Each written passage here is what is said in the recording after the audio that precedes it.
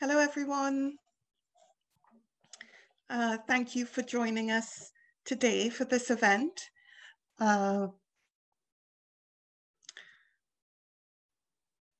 My name is Helen Starr, and I am a cultural activist.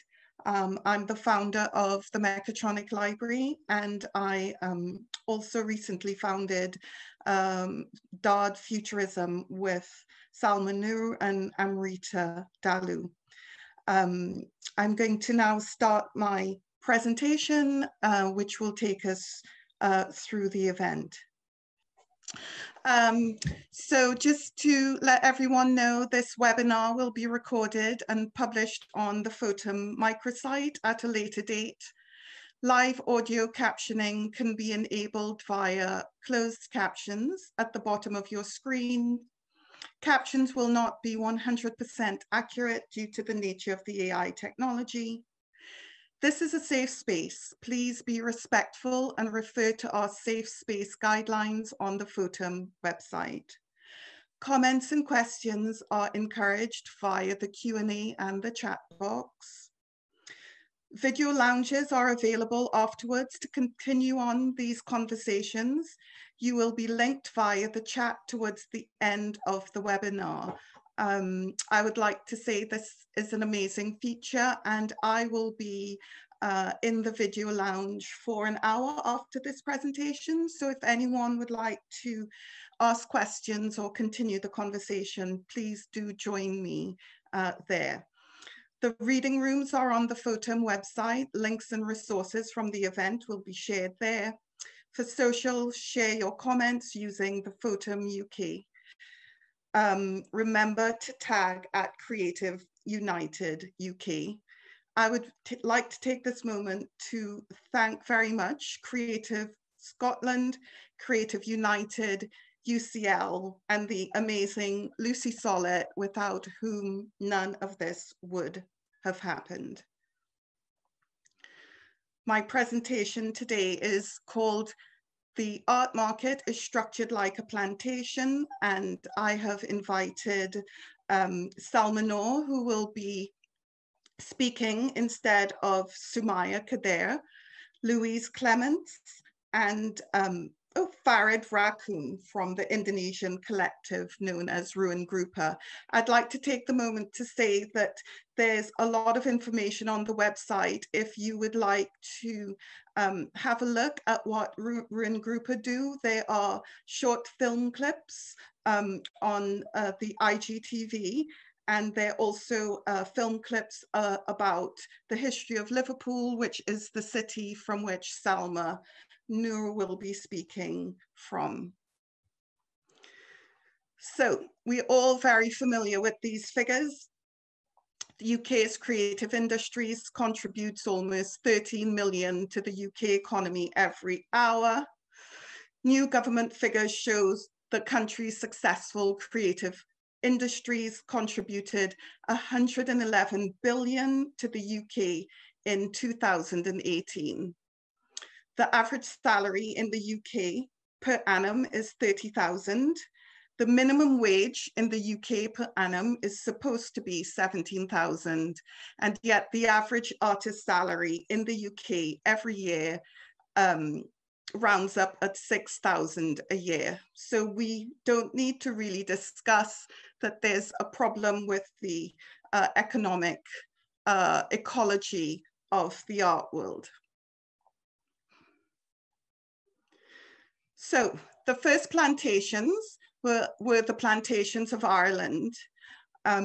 These were spaces of retribution for rebellions against English rule during the 16th and 17th century. Punitive in nature, they enabled the planting of English settlers onto lands confiscated following the suppression of rebellions.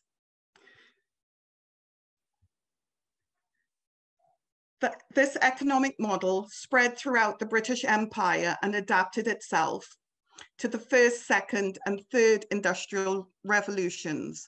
The third industrial revolution, of course, automated production. The product for cash plantation model squeezed local communities, because workers no longer controlled how values symbolized by money circulated amongst themselves. Wealthy elites controlled the plantations and the laborers powered the system. The plantation itself served as an institution characterized by social and political inequality and domination by the planter class. Money extracted from the colonies and now circulating at the imperial top powered research, innovation, and the acquisition of fine goods. It is within this framework that the hegemonic art world and its art market sits.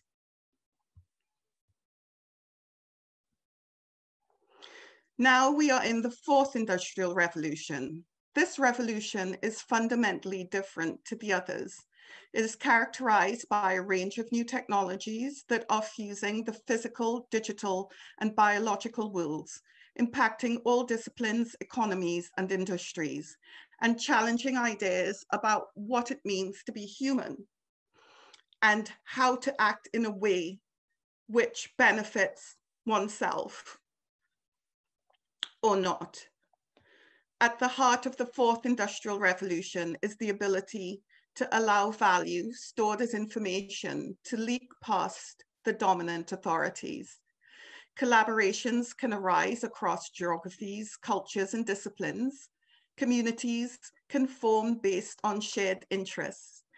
Across cultural, linguistic, ethnic, race, and gender difference, new networks are being built. And out of these new networks, new markets will form.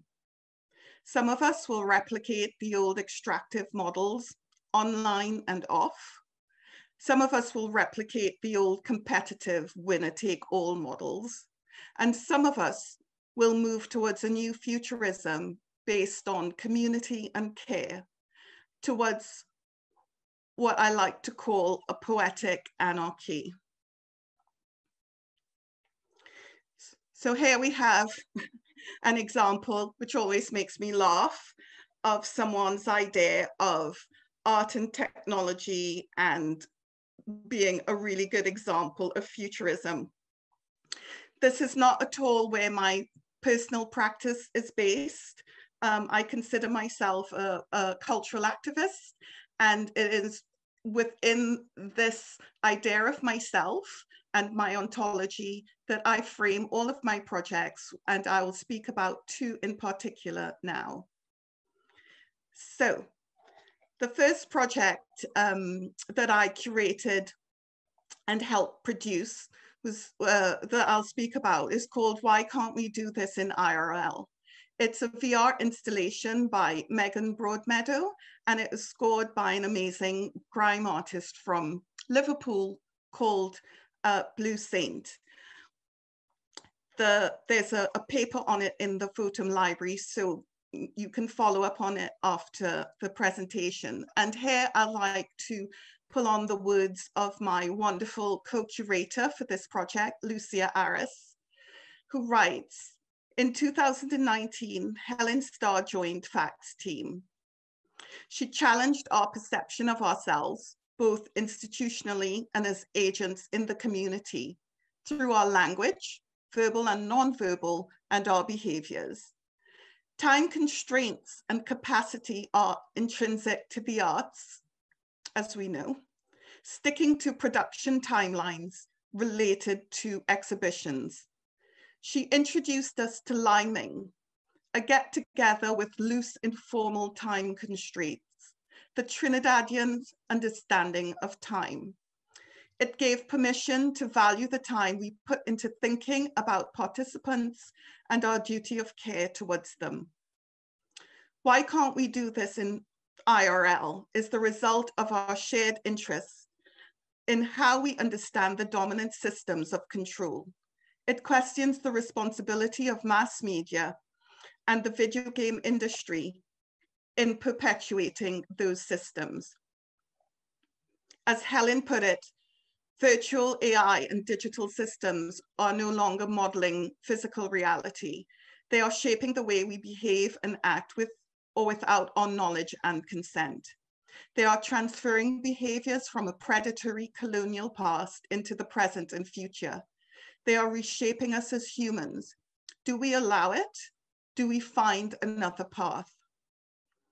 Helen also reminds us that the best manifesto of the duty of care is the artwork itself. As a curator being cited in Liverpool, where personhood history has intersected across gender and race, allowed for a project around one of the most important current philosophical debates, namely the personhood of sentient AI and what should be our duty of care towards a creature of such difference, if, as we claim, we are committed to not repeating the mistakes of past history.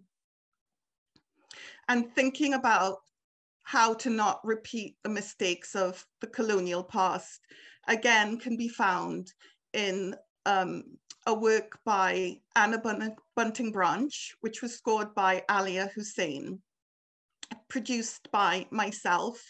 It was a virtual reality work, and it can be viewed on the website. It's a gift, if you like, to the rest of the world. It's posted there so my family in Trinidad can enjoy what I do.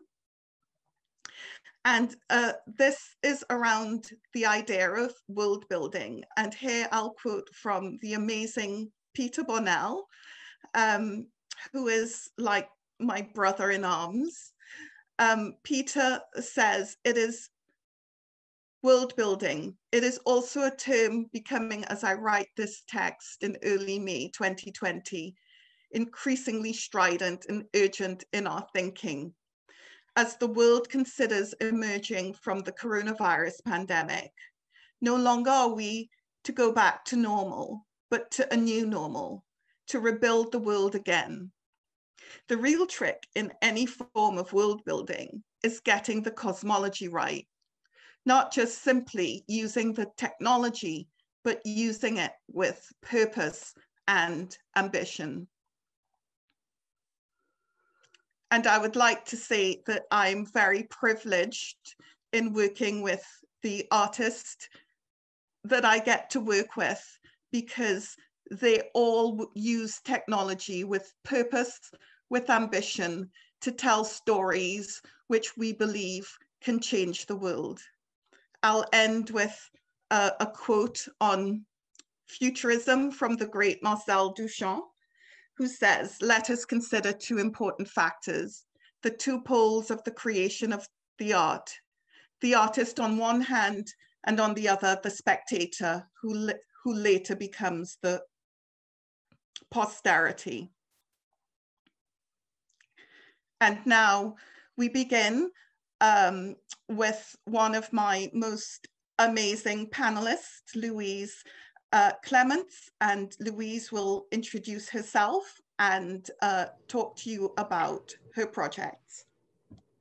Hi, and thanks for everyone joining us today. Thank you to Lucy, Angela behind the scenes, and Helen, and all our fellow speakers as well. So I'm just gonna try my best to share the screen. Here we go. Screen share.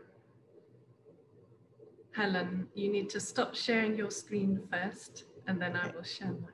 There we go. Thanks. Cool. It's like a little tango on the screens here. Here we go. And full screen. Does that look nice? I hope it does. Okay, cool.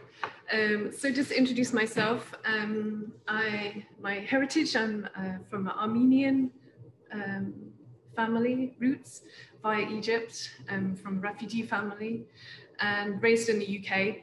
And I'm a curator and director, writer, performer, producer, juggling multiple things, gardener, mother, all these things. So I've been at Quad since 2002. We opened the building in 2008. Here I'm the artistic director, but I'm also the director of Format, which I set up in 2004. So Quad is a centre for contemporary art and film. We're a non-profit, we're a charity. We organise exhibitions, festivals, film, photography, commissions, residencies, give artists space and time to develop their own ideas. My programme team has exhibition curators. Peter is one of them, we got a mention earlier. Helen is kindly on our board and one of our greatest advisors and mentors and moral supporters, and been a great strength to us and me personally over this really extraordinary time of the pandemic. So we have participation curators, education curators, well-being, learning curators. We also have expertise in new media, in interest and practice and the technology, and multiple projects under our belt in VR, AR, 360, and all kinds of different interactive medias and more. But our ethos at the root of all of this is really focused on intercultural dialogue, enabling the culture ecology, practicing participatory projects and ideas and theories, and testing that with the world and the society around us.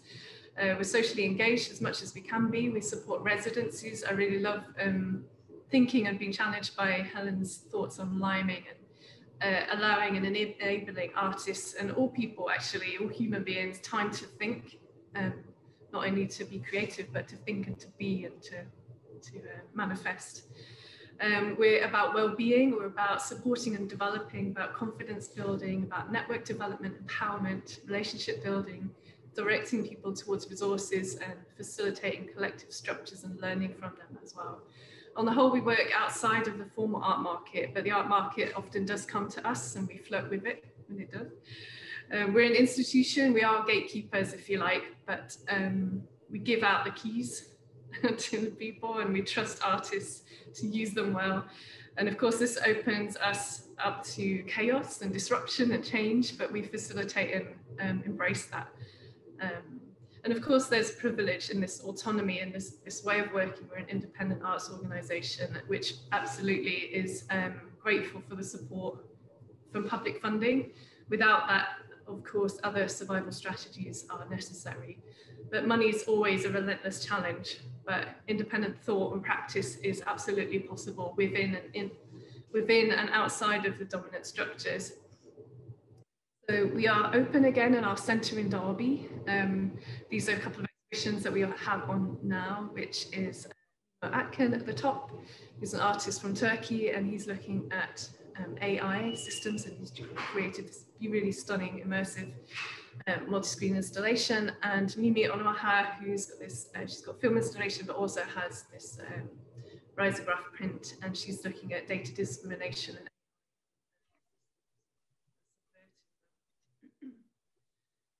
Here's some more exhibition views. We show all kinds of different work and experiment with different platforms. The top right image is a view through to a season of failure that we curated that spanned across the entire year, but this exhibition focused on it specifically, failure as a creative, an impossible thing to avoid and something to learn from, and it's part of all our creative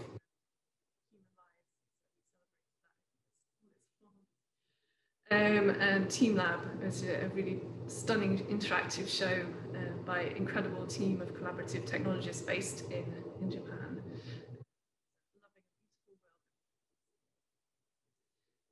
Also, we collaborated with Marinella Senatori, who is an artist. She's a nomadic artist. She's based all over the world. She grew up, her roots are in Italy, but she works with entire communities of illiterate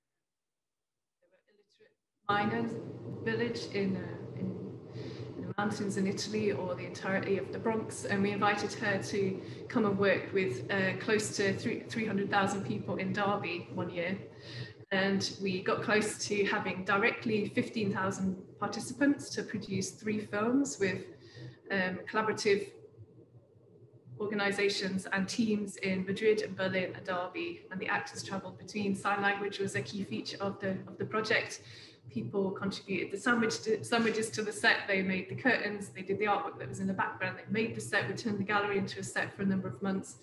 It was used for the filming, people wrote the script, they did the storyline, they acted in it.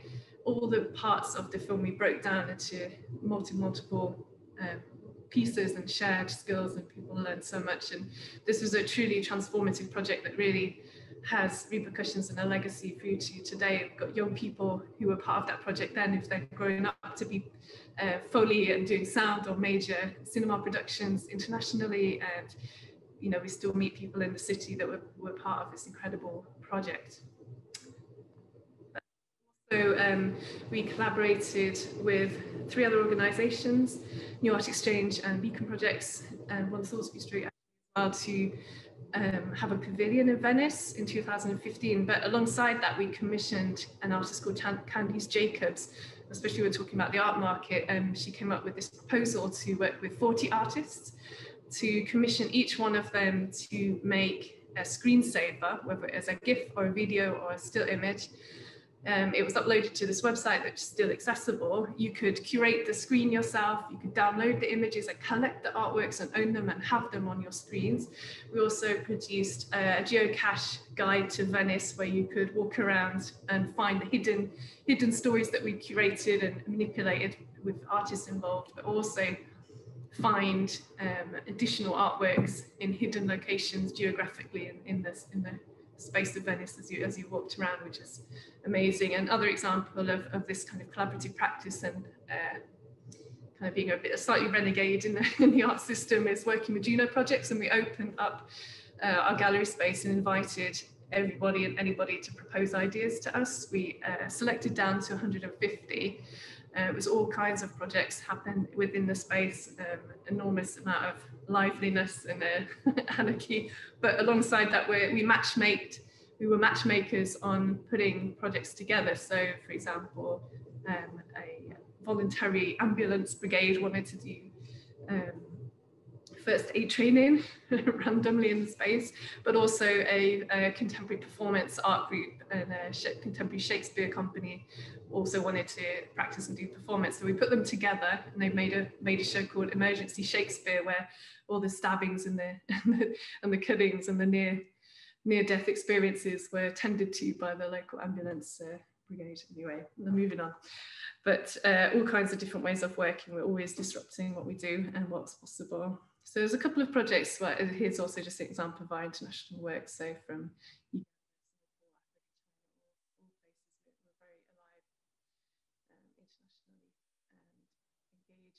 communities and our autistic young people and families, and supporting them to have the resources to continue working with us throughout the pandemic, and crowdsource funding to do. So format is one of the, it's not just a project, it's a major biennial. It's it's coming up next year. So previously in 2019, we focused on Forever Now, which is looking at the digital. And next year, we're looking at control in multiple viewpoints on that theory or theme. So format is a multidisciplinary international festival. Photography is the medium focus, but it's not about photography. I founded Format in 2004, and that's the same year as Web 2.0 began, where people could represent themselves online. It's also when Facebook and other social media sites began to work. It was a dawning of a new age for people communicating globally. Format is inherently in a similar way to Quad, because I look after both. It's socially engaged, participatory. We have major international portfolio review, which I'll mention in a minute. Produce publications. We have up to 300 artists showing per edition. We're based in Derby, but work all over the world: Singapore, China, Uganda, Nigeria, Poland, and many, many other places. And of course, rooted locally. And more, we have a year-round program of commissions, residencies, mentoring, conference, and all the fruit of the fare of an excellent biennial. We recently received a major grant to develop an online presentation space, which will be a gallery of sorts, but we're working with games designers and coder to bring to life as part of the research, and also engage practice online and trying to find a way for fulfilling social engagement, if that is possible, so people can have some kind of relationship, potentially through avatars, but keep an eye on our information for what we make out of that. Much of our work is certainly grassroots with artists all over the world, and we share the small resources that we do have and expertise that we have to support autonomy and create self-sufficient legacies. That's the aim, and we want to allow artists to be individual and not slave to the market. So the portfolio review takes place every year, and the first one was in 2005, so we've practiced the structure of it many times now. Often we have 50 or more reviewers from all over the world meeting up to 80 artists. They have one-to-ones, maybe 20 minutes each throughout 1 or 2 days. And the reviewers are professionals from all over the world. They are industry leaders of all kinds, so festival biennial directors, curators, writers, commissioners of you know, from The Guardian or from Financial Times or from major museums and galleries all over the world. They come together looking for new talent, but also just to have conversations about ideas.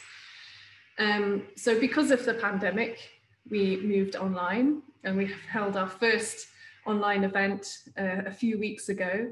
We had 66 artists, 28 reviewers. We had 326 meetings in 1 day on Zoom, and we used Picta as a place where people put their portfolios, and we masterminded it all together, mistress minded it all together with my team. 16 countries involved. You can see some of them there in the slide.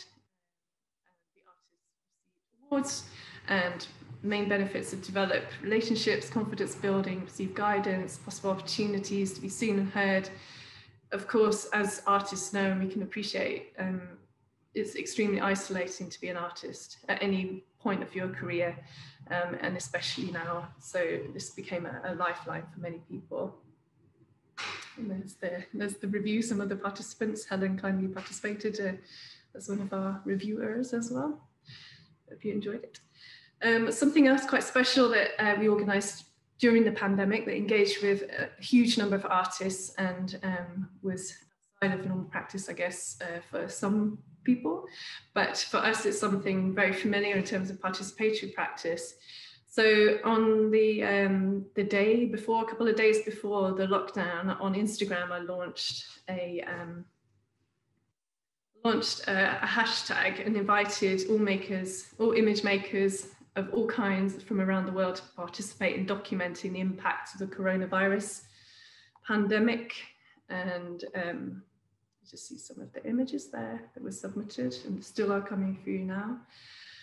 And we've asked them to participate in documenting the impact of coronavirus pandemic, charting the time before, after and during the lockdowns. The images submitted were astounding, and they express important thoughts, feelings, and the view of the world around us at this extraordinary time, as well as reflecting the impact of world events alongside recent cyclones, Black Lives Matter movements, alongside the real impacts of loneliness, creativity, bereavement, our relationships, nature, family, cities, the resurgence of gardening, DIY baking, and making so much more. So through this project, we've invited people to look at us here in 2020 through an albeit shattered lens in a previously unforeseeable future and situation. We found ourselves instructed to stay at home, locked in a global curfew, apocalyptic narratives combined with dystopian futures, and became real possibilities as life as we knew it slowly faded into memory. So nearing the end, I could go on, but there's more to say. So we received over 35,000 submissions from over 90 countries. It's allowed us to see both the unity and diversity of the experience of this absolutely common feeling between people, from human beings, this global event, from the NHS workers to, yeah. Sorry, I've lost track. Too long? I've just realised the time. Yes, there's too much good stuff. So I'll maybe cut to the film. Cut to the film. Yeah, great. It is, so I just switch and share and play.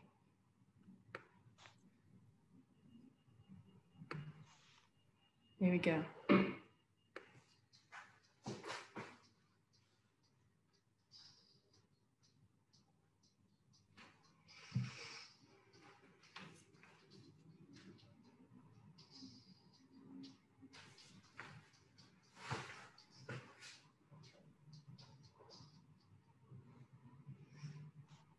Thank you.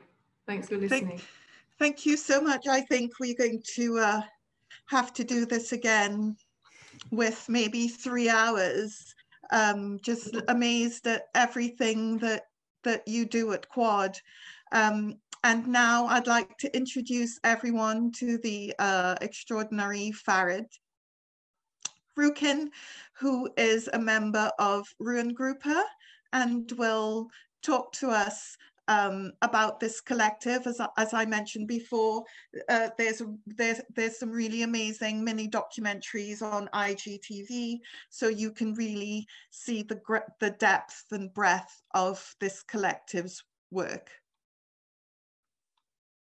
Over to you. Thank you, Helen. Thank you, everyone that made it possible for me to be here and sharing live with all of you, because like I was looking at the list of who would be sharing the screen, and not the stage right now, the screen with me, and it's kind of like I want to learn. I can learn a lot from everyone here. So I don't think I'm going to take that much time, because like I'm more interested in the discussion following after this, especially if like, you know, between us, but also from those of you who are watching right now.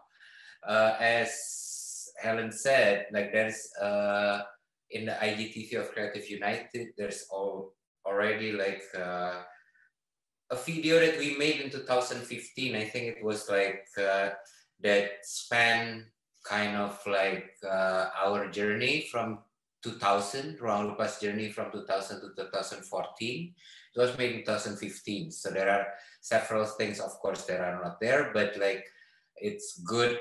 The video is 10-11 minutes. So if anyone generous enough to give like 10 to 11 minutes watching that, it would be good. But yeah, we can watch it anytime later. I'm just like going to, because I cannot assume that everyone knows Ruang Lupa. Ruang Lupa is like a Jakarta-based artist collective founded in 2000. I'm not one of the founders, disclosure. I knew them since around 2003, 2004, when I was still an architecture student. And then I was just like hanging out with them, because like those are the people who I found to be refreshing, talking about stuff that actually means a lot to me, instead of stuff that I was getting from like, you know, formal education institutions, etc., etc. So it was like none of us actually thought that Ruang Lupa could last this long. And then throughout the years, we had several iterations. The last one would be Good School. It's a school for informal educational platform that Ruang Lupa founded in the end of 2018, together with two other Jakarta-based collectives, Serum and Grafis Suruhara. And then when we just found that one, Good School, we got the opportunity to actually kind of like propose something for Documenta. That Documenta, the big one in Kassel, Germany, every 5 years. And then, I don't know, chance has it, luck has it, or unluck has it. We got, it's not a proposal, we invited Documenta back, whether Documenta was interested in embarking a journey that we've been embarked on like, you know, Good School is a good example, because it's a collective of collectives. We built something together. We kind of like experimented with how to govern resources together. So if you get ahead, you're not only getting ahead by yourself, not only even like by your group, but larger than that. We're just like we've been trying to do that for a while, and then somehow we were thinking if Documenta is part of it, is part of that journey, it could be much more interesting, maybe, the journey, you know, like, so the ball was in Documenta, of course, at that moment, and then funny enough, they said yes, basically, to cut the long story short. And then, yeah, since then, we've been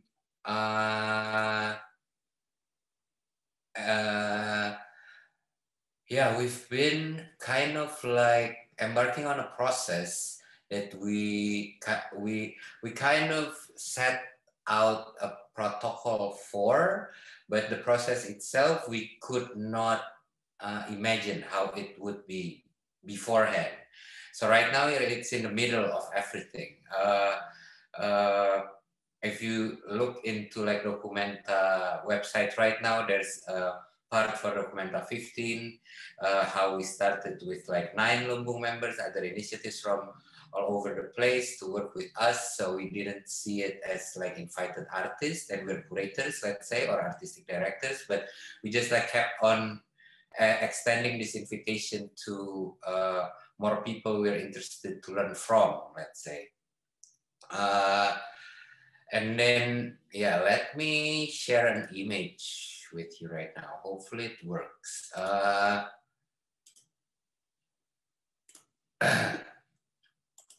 Yeah, I hope it is clear enough for everyone.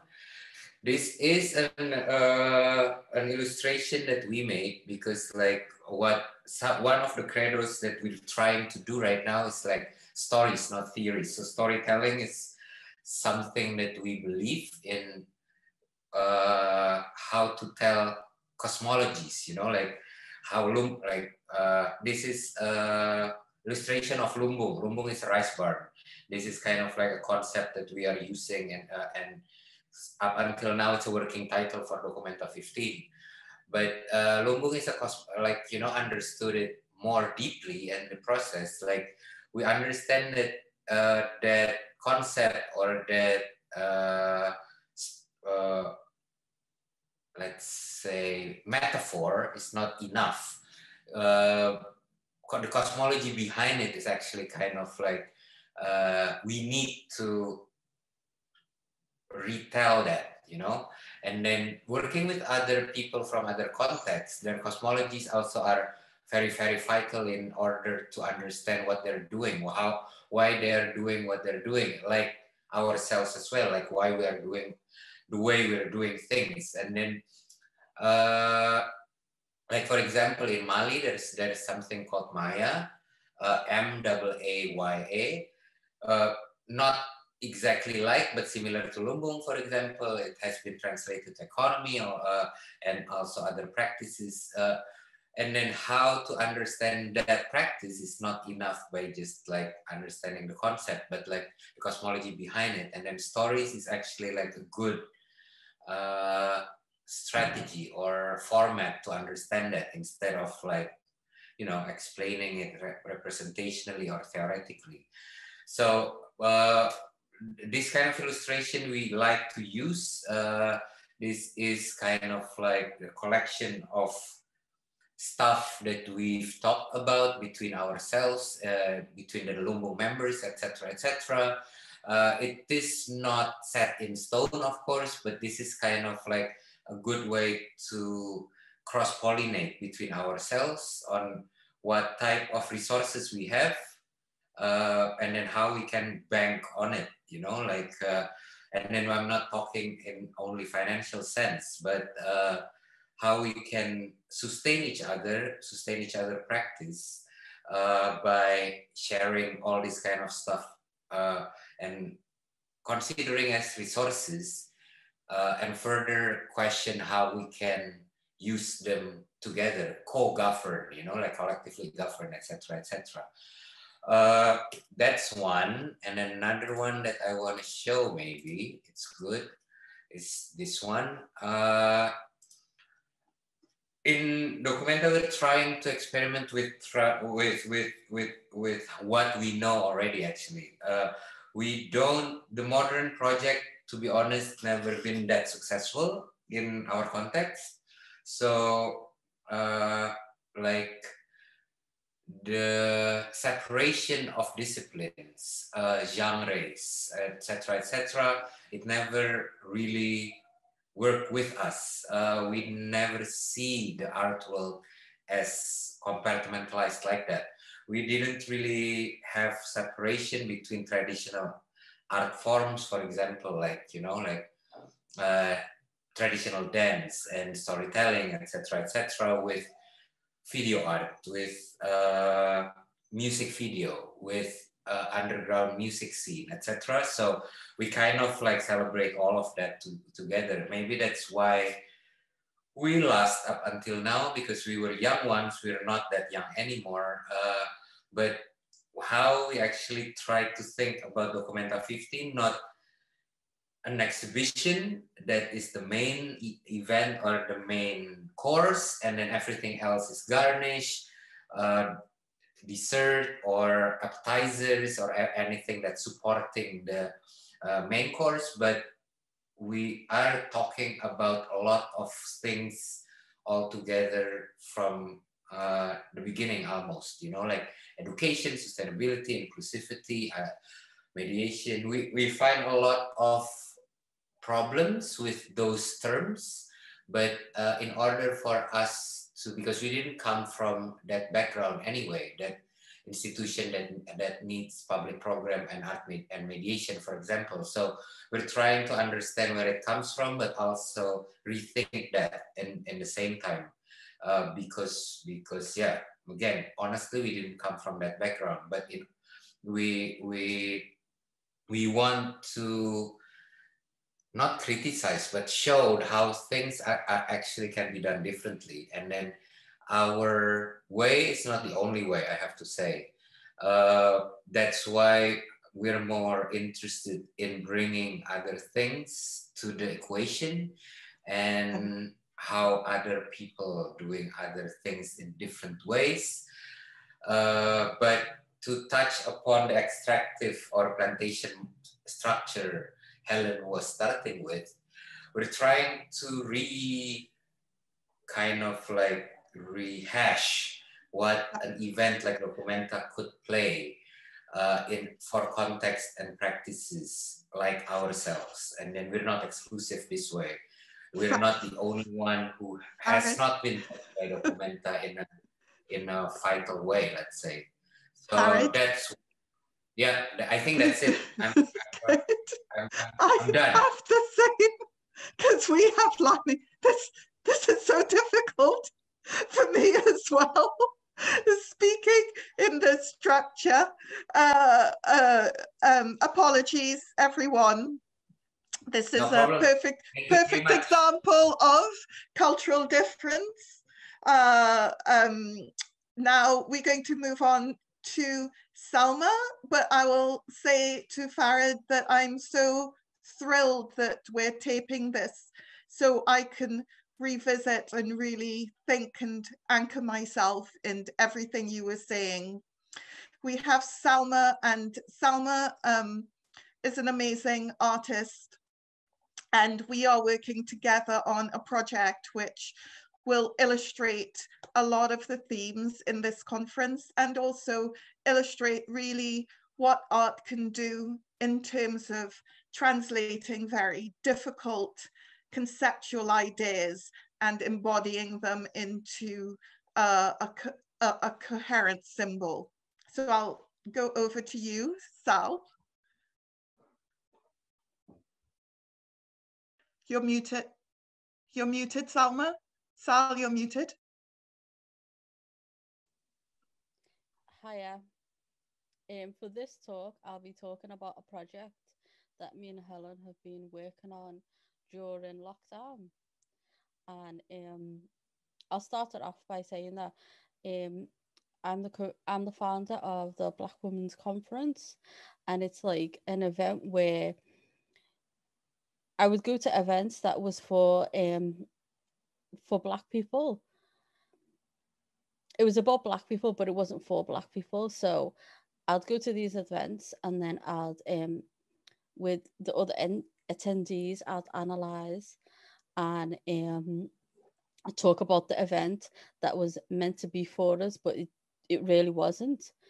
And that's the key question that I'm going to be starting off with this talk is, how do you address the situation of having an event for a particular type of people, but you don't do the research, and the event is what you think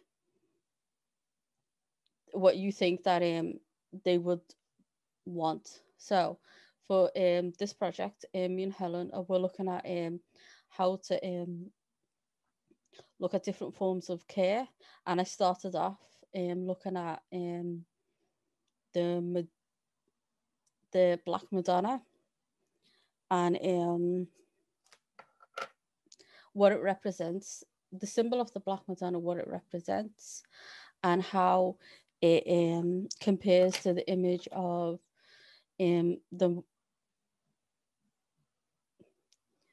image of women in general, and particularly white women. So this is a nail salon project, and it's with it.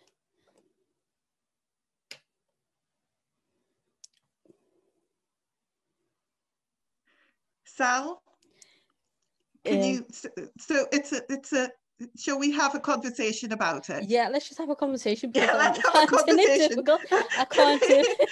I was just like, it's like it's too complicated. Yeah. I know. This is the problem. The thing about it is that it's because it's an ongoing project. I've not been able to. I know, and we stepped in, and this is how I always work with these really complicated things. So I'll take over. This is a project where I really wanted Salma to share an aspect of herself and her culture that I don't know anything about. And when the exhibition is on and finished, everyone will be invited to come and experience it. And I think that is literally the thing about art that we need to remember, is that art can communicate across cultures, across values, and provide a way of us all meeting each other where we don't have to talk about it. So Sal, your images are so beautiful. Shall we just scroll down to the images? Yeah, I've decided not to have any text. Well, there is one, not have it text based, because I wanted the audience to really look at and acknowledge the imagery I'm using, and look at it as a I just wanted to keep it visual, because the whole point of my practice is trying to create iconography that speaks to Black people and Somali people. So you'll see I've repeatedly used the same imagery and tried to figure out what compositions and what so on flow better, and what it means by associating certain images with the other. And the images I've used are of the Black Madonna, the Queen of Poland, and textures from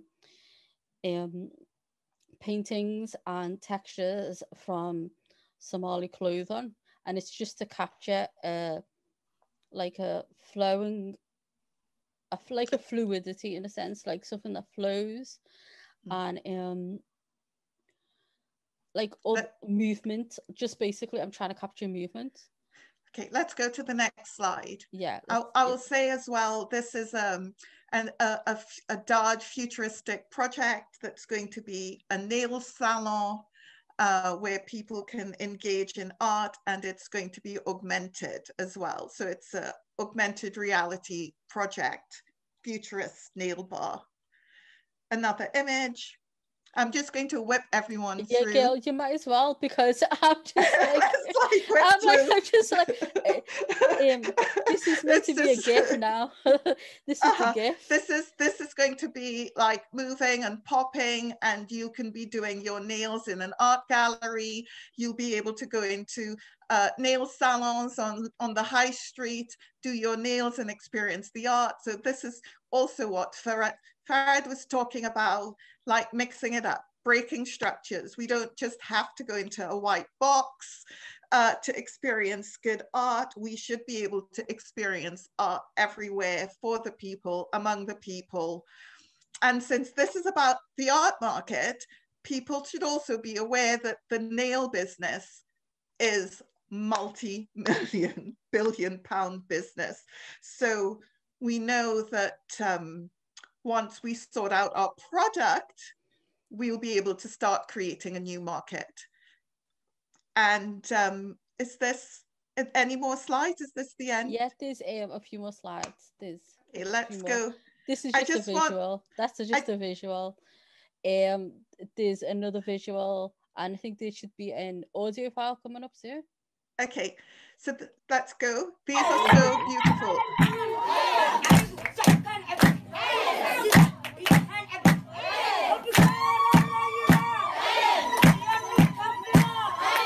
Okay, stop. Stop. The audio was just this, because of the nail salon. I wanted Helen. I was thinking about talking to Helen. How about how you could incorporate like a wedding feel, or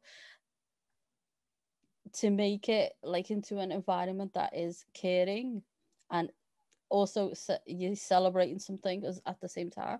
So make it into like a safe space. So it's like we're thinking about places where different people come together and celebrate stuff. I'm finding it really hard to talk about it because it's something that I'm still trying to make. It's difficult to talk about, honestly. I think I've just completely, but I have that. I've completely lost it. Let's move to panel discussions, because this is exactly what I wanted. It's actually what I wanted to have where is everyone? To have something where we just remember why we're all part of what we do, and why we do what we do, and why art is so important.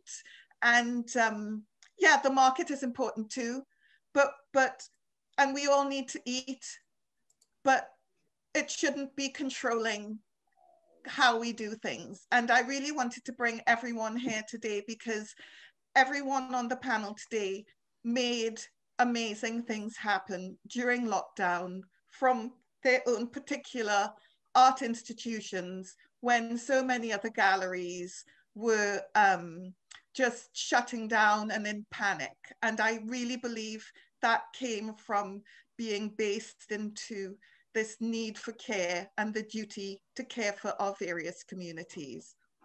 I will move to a question that Farad has asked the panel.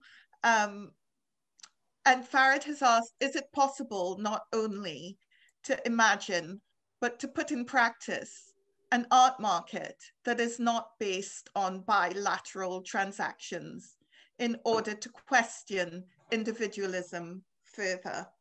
And I'd like to put this to Louise, this notion of how we can trade in a different way to have lives in which we thrive. That's a complex question. I'd like to, so Farid, when you mean bilateral transactions, can you expand on what that means more precisely, and then I can get my it's bilateral transactions. So it's like when you buy something, you expect the other one to, the other party to provide you with something instead of either goods or service, no?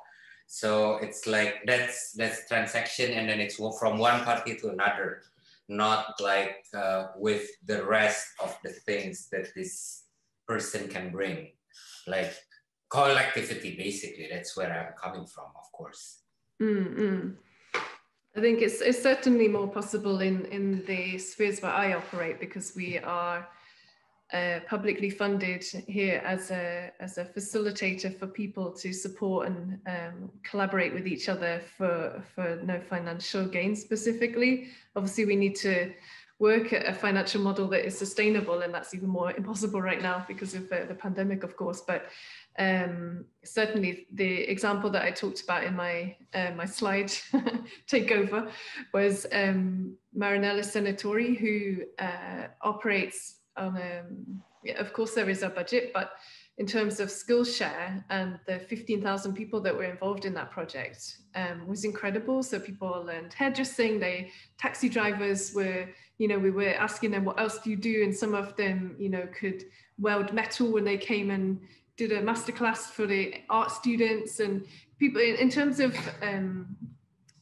defining art skills, and I think it's something interesting that within your practice that comes across through what I've read on the internet, obviously, around kind of how you engage with people and society and something beyond the art world and the art market, or what is recognized as art, or what art is and can be, and how you integrate into society and how people can learn from each other, and how an artist can be everybody. This man walking past on the street, you know, you don't have to produce consumable objects to be an artist, and that is very possible in many situations.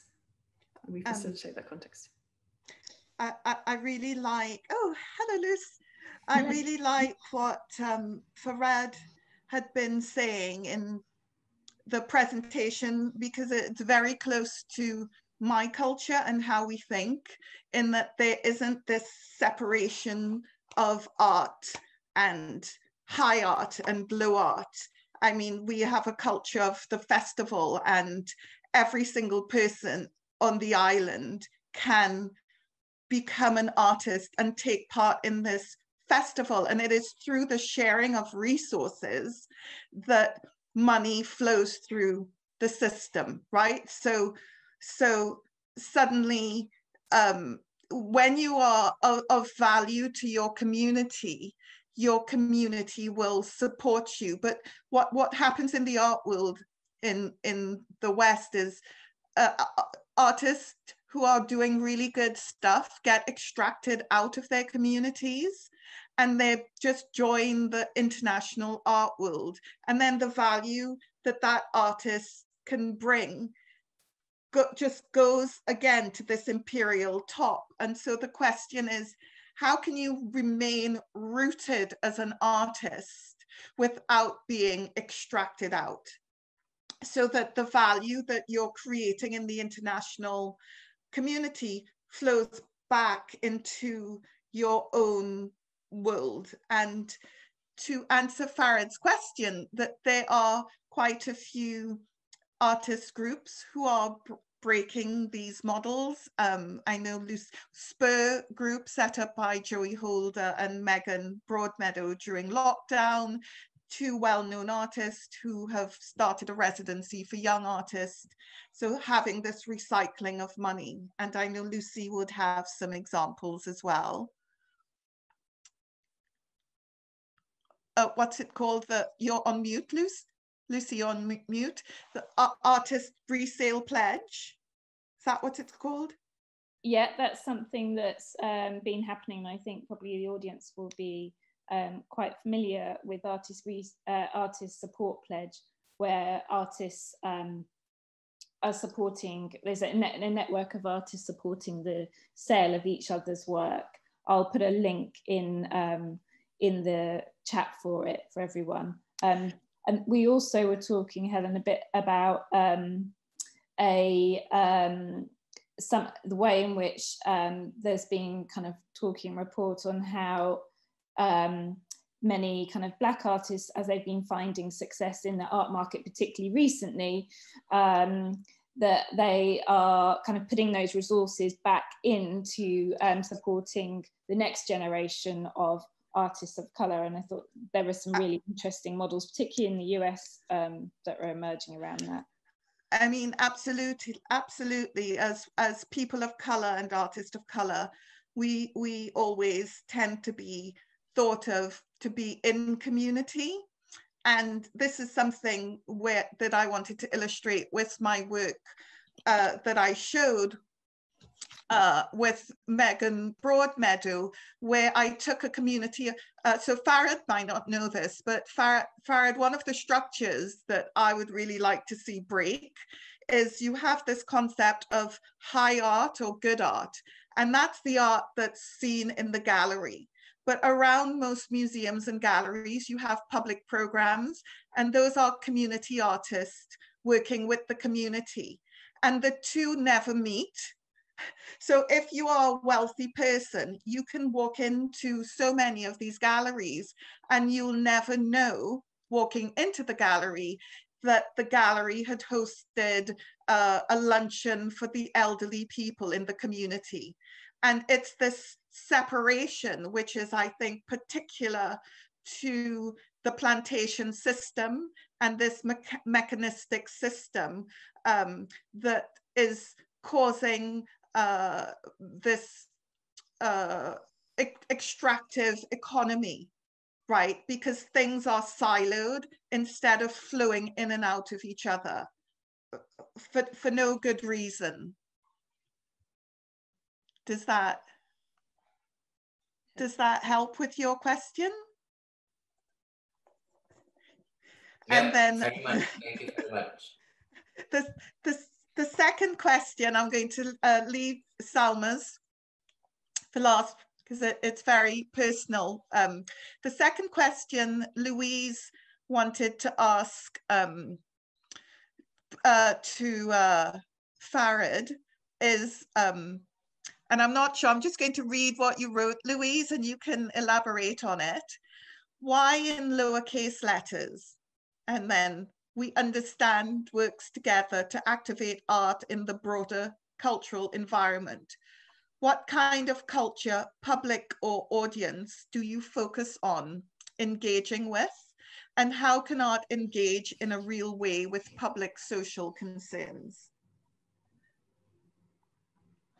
Yeah, well, the lowercase is just like stylized, to be honest. Before it was like Ruang Rupa, just because it's like two words brought together and then it just looks better. My take on it is just like looks better with lowercase instead of a big R. And then yeah, but then I was also kind of like, but this is when I was younger, like talking in English, the I, the capital I, it was kind of like our, well, not only me, I mean like our, when I said we this time, it's like Indonesians maybe at large, it's like, why do we have to say I in a capital letter, you know?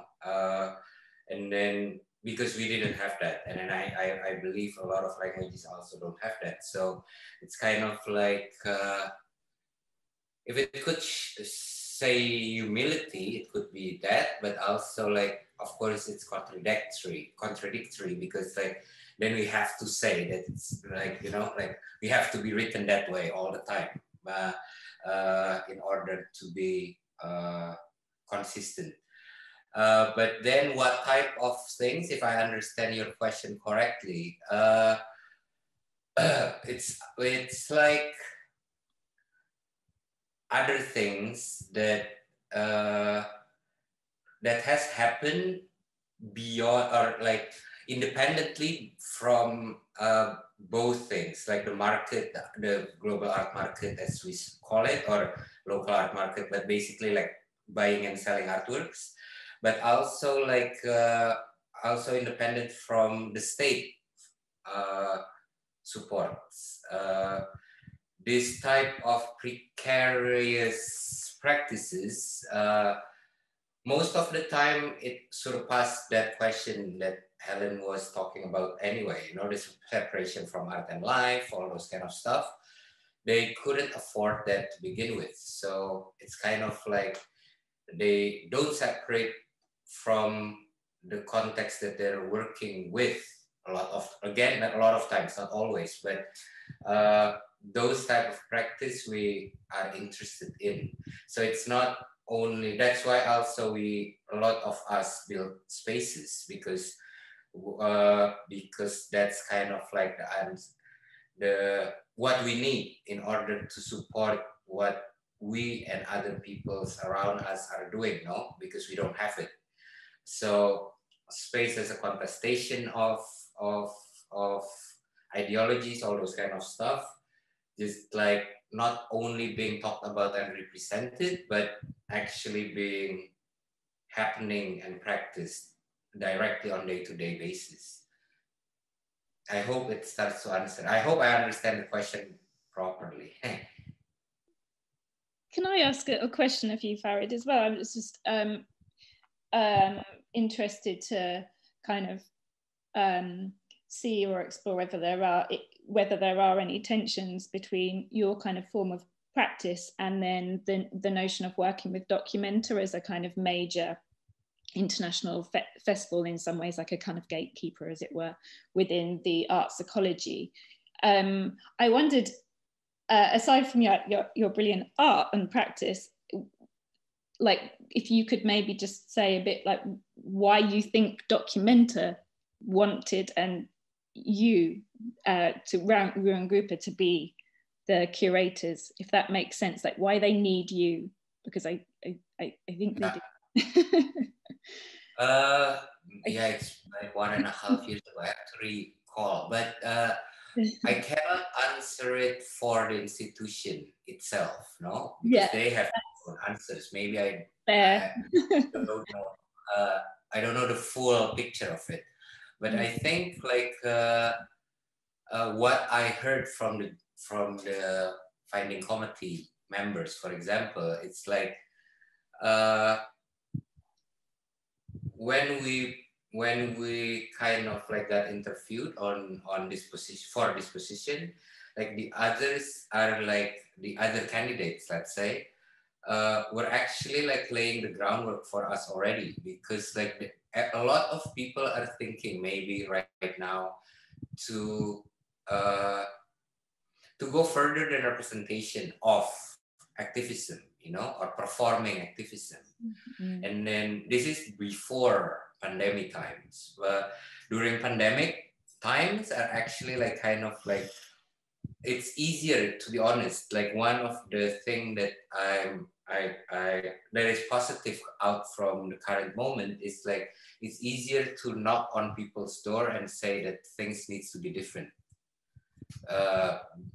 compared to before. Like this, again, like you know, like this song is not a new song for us. It's just like more people are in tune right now. I was really struck by the thought that where we are now, one way to conceptualize it is as if we're in a war, that we're in World War IV.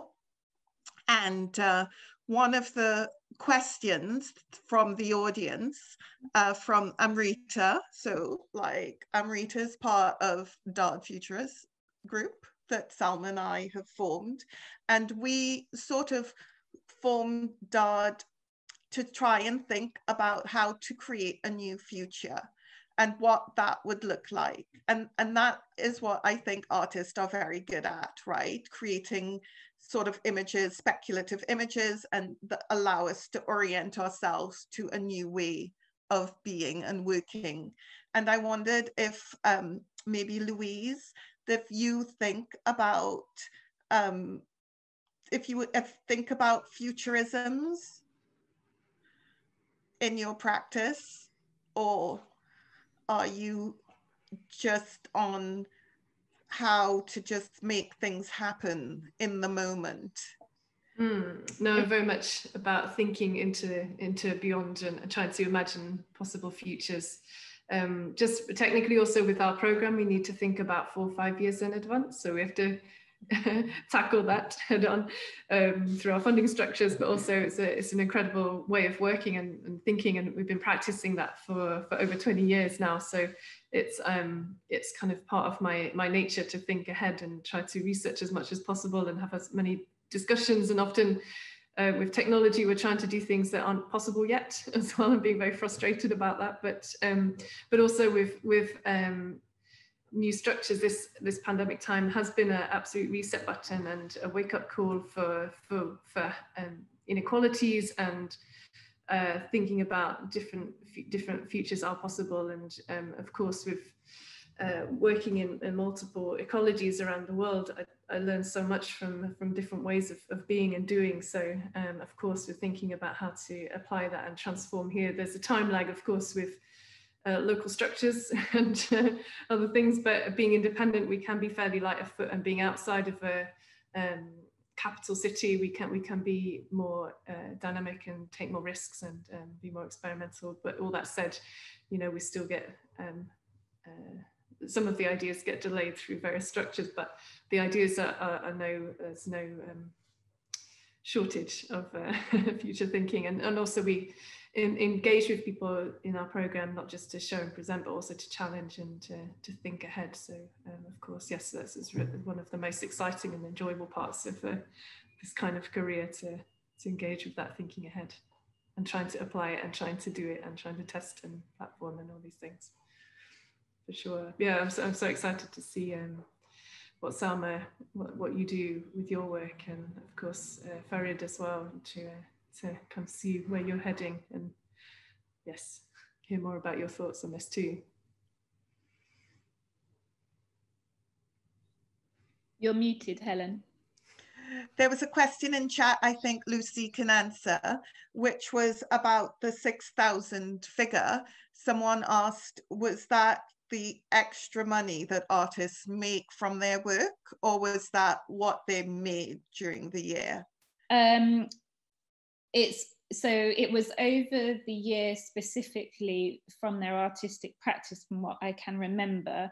That figure comes from a report which AN did with Arts Council England, and I put a link to it in the chat actually, right at the start, about the livelihoods of artists. So you can kind of, all the detail and breakdown is there in the chat.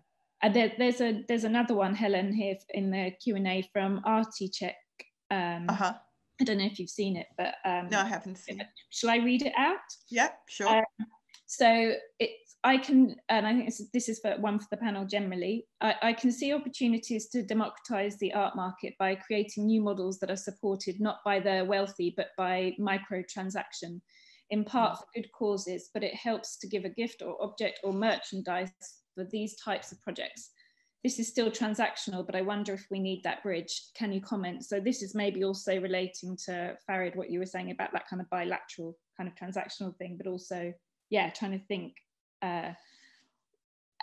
whether there is a kind of a middle ground with some of this.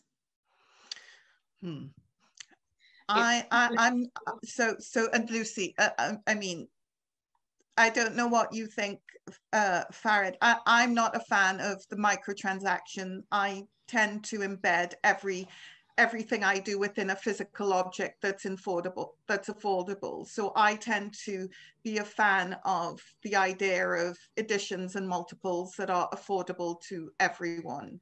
But I don't know, it'd be interesting to hear what other panelists, Farid, if you think about microtransactions.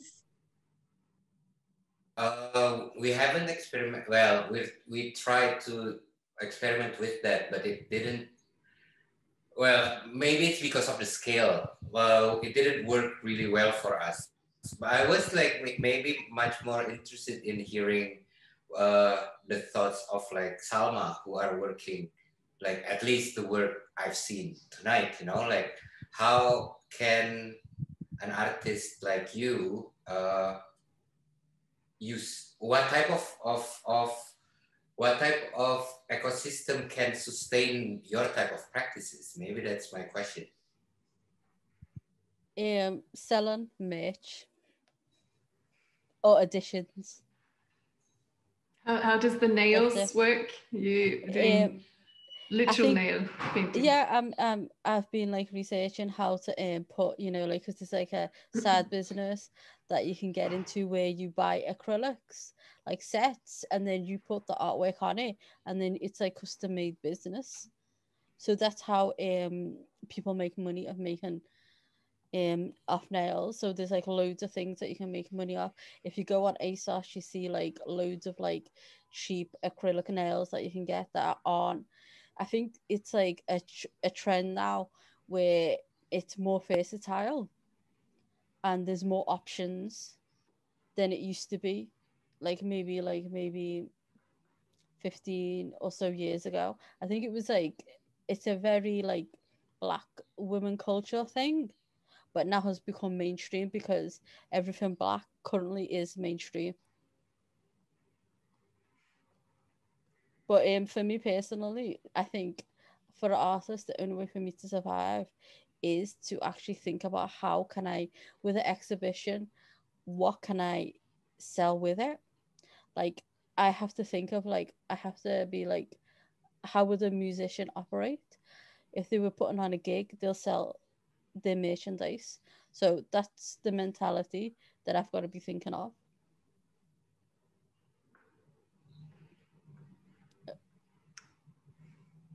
That's it.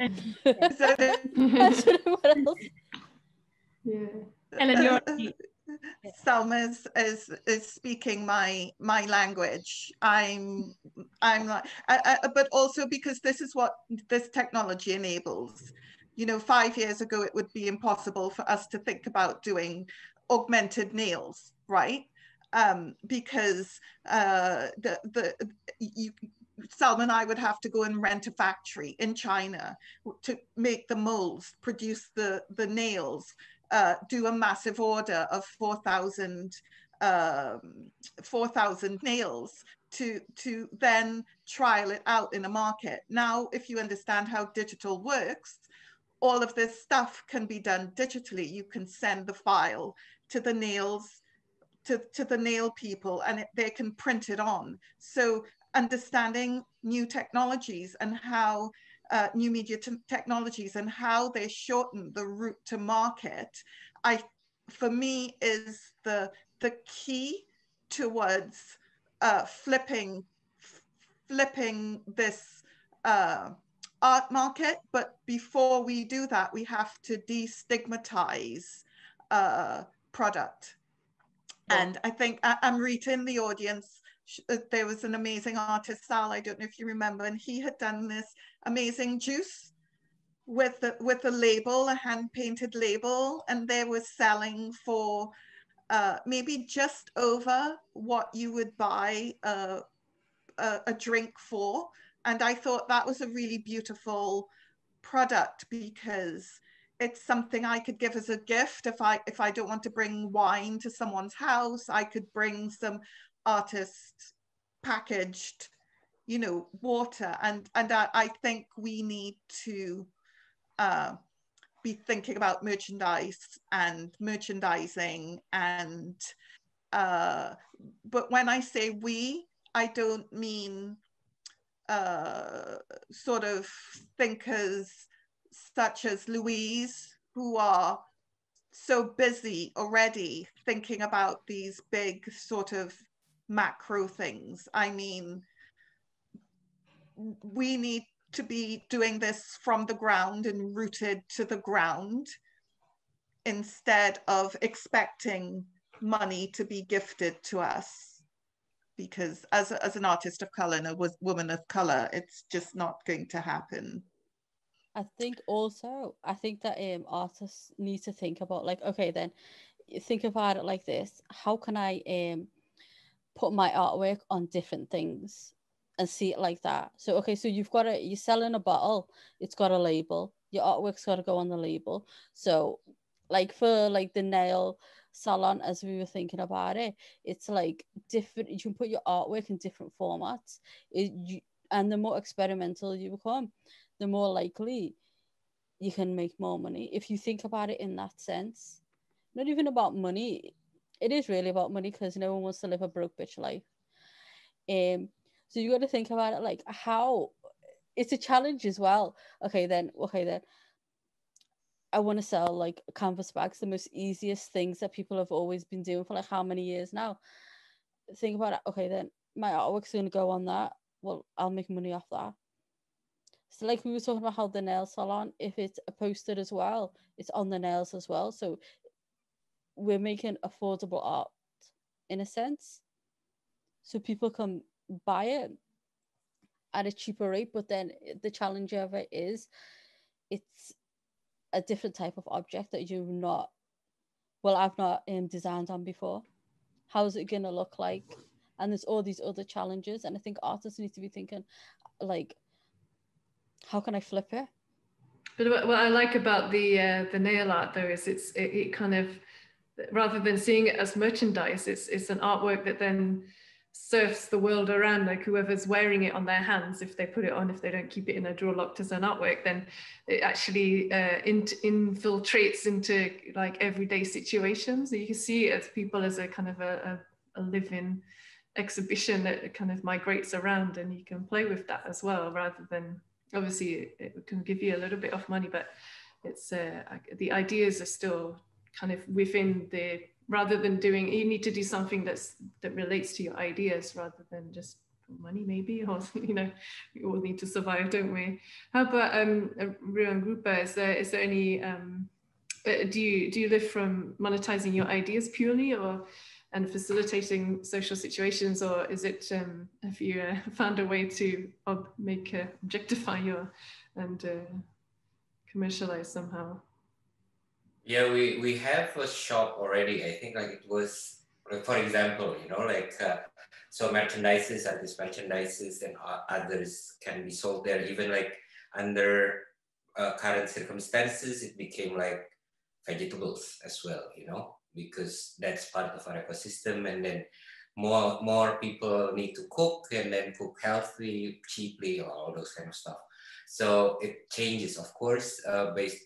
But also like I think like because we didn't separate design and art either, so we kind of like easily go towards that type of not only goods but services that we can give. So and then like our neighbors, we like thinking about like how to survive, not only us as ourselves, and then you know like our plot of land, let's say, but like next door, like from shops to housewives, what can we do with them?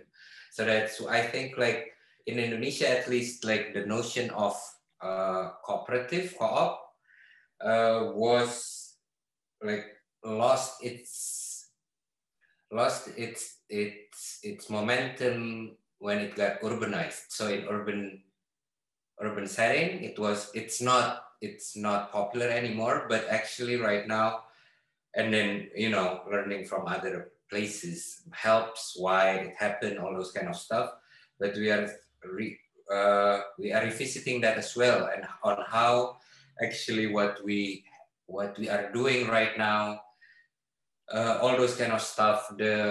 If we think about it as value, the one that can monetize that value the most, actually, like the platform owners, like you know, YouTube, Google, all those kind of stuff. If a cooperative is actually like giving back the ownership of the means of production to the labor itself, maybe it's time for us to do that as well. Those who has been benefiting from us because they own something, then we need to own it again, you know, like, although it's, of course, it's easier, etc. But it's easier to go the other way, let's say. Almost at the end. Q&A got very exciting. But I don't know, Lucy, would you like to, I'm going to be in the chat afterwards if people would like to join us and continue the conversation. Yeah, so there's a few. I think this topic is around merch and those sales models to set off a kind of chain of conversation in the Q&A, and it'd be great to continue that in video lounges, and there'll be information with a link posted on that in the chat. And I think there's kind of some questions that have come up around the relationship of this to like a resurgence of cooperative models is also coming through responses to platform capitalism, things like that. And there's been a question around blockchain in the in relation to facilitating kind of democratization of the arts, as it were, and so on in the chat. So all these kind of topics, I think, can pick up in the video lounges and talk about more if people have time. Is it time for me to read closing instructions? I think it might be, unfortunately. Okay. Closing instructions. Sorry, I have to write it down. Acknowledgements. Okay, I would love to thank everyone at Creative Scotland, Creative United, UCL. I'd love to thank my amazing speakers coming from so many different perspectives, grappling with this very difficult problem that no one really likes to think or talk about. To mention again that all links and resources in the discussion are in chat, and to say that I'm going to be in video lounge to continue the conversation, and that it is unmoderated, so anyone can suggest a topic and join the discussion around topics.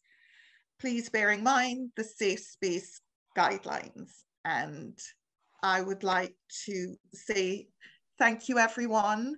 Go out and practice care in the world. It is the secret to everything. How we take care of everyone.